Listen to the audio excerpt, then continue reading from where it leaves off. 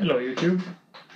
It's been a while since I haven't posted something on YouTube because I was quite busy with other projects, and also I made a Facebook page, and most of my content was quite short and in my native language, which is Romanian.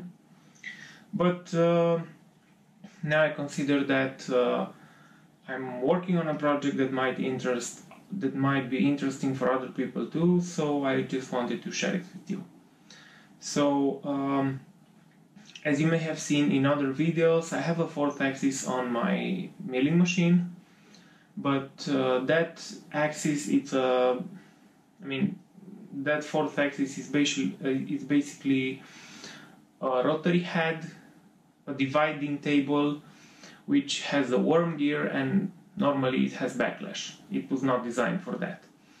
And I always hunted a harmonic drive or an epicycloidal drive on eBay, on stuff that sells something like this second. Also, I looked on AliExpress, but they're quite expensive.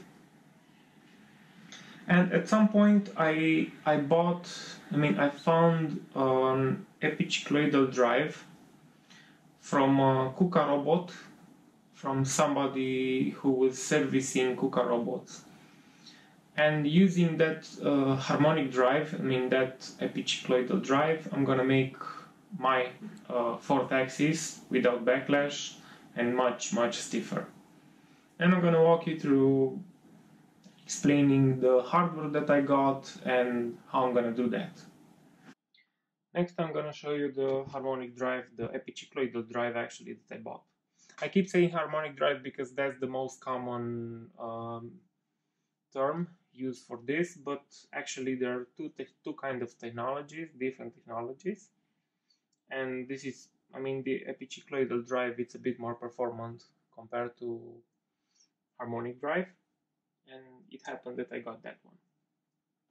Okay, so this is the drive. It comes from a Kuka robot, KR4 robot. It's the third joint of that robot. And basically you spin this shaft, this inside shaft, and if you can see, this is turning slowly. It has a ratio of 90:1 and lots of torque. On the datasheet spec, all the stiffness ratings are in kilonewtons, so it should be very stiff compared to what I have now. And the problem here was how to drive this. Initially, I will spin this with a ClearPath motor that I got last time when I was in US. It's a NEMA 34 size motor. And initially I thought I'm gonna couple this like this. But the shaft of this NEMA 34 motor is 12.7 millimeters, which is half an inch. But the inside of this spline, it's only 12.4 millimeters. So initially I thought I'm gonna YRDM cut this to 12.7 millimeters and cut a keyway in this. But it was quite difficult because I couldn't find a way to seal this so that the water does not get into it, and the water with the metal molecules, metal particles that are being removed, it's quite difficult, and it's quite tricky if it's gonna get inside. So in order to avoid that, another idea was to cut a spline shaft for this. So what I did, using a 14 millimeters steel shaft, I cut these splines on the rotary table on the fourth axis that I already have, the one that has backlash, and this fits perfectly here.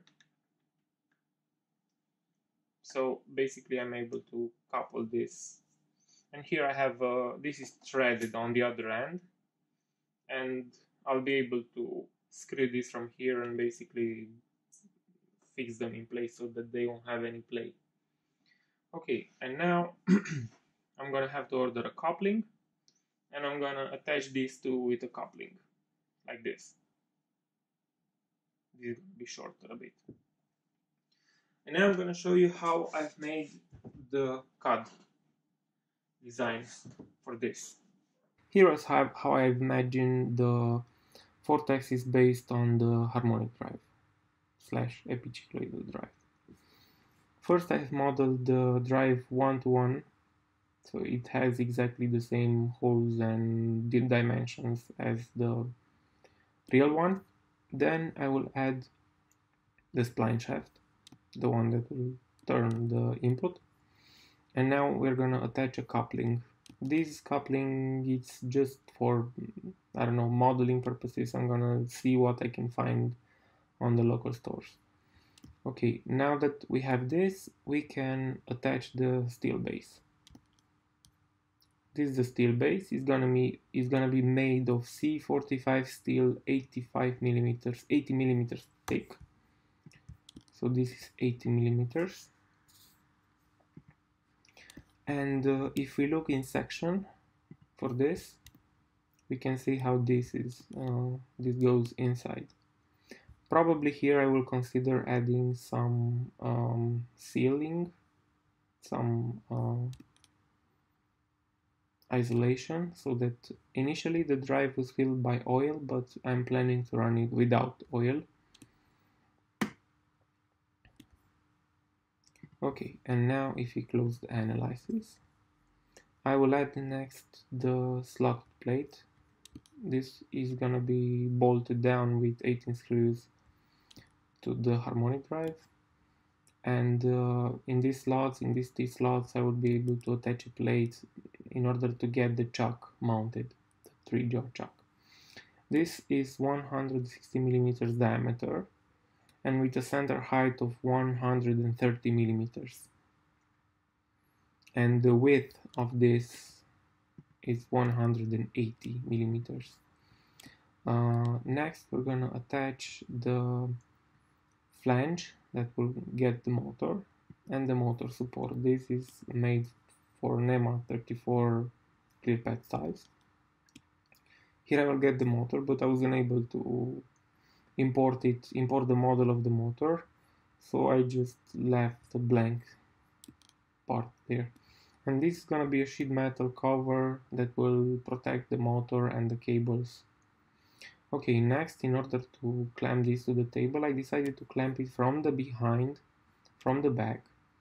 And this is okay because actually it's on the center of rotation.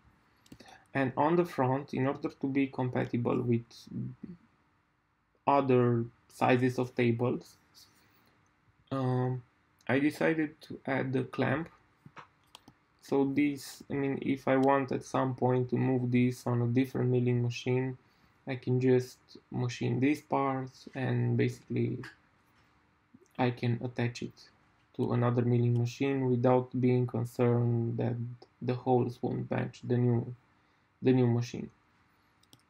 Okay, and in order to help with the alignment on the table, I have already added an alignment piece. This is the alignment piece that will get into the slots of the table. Thank you.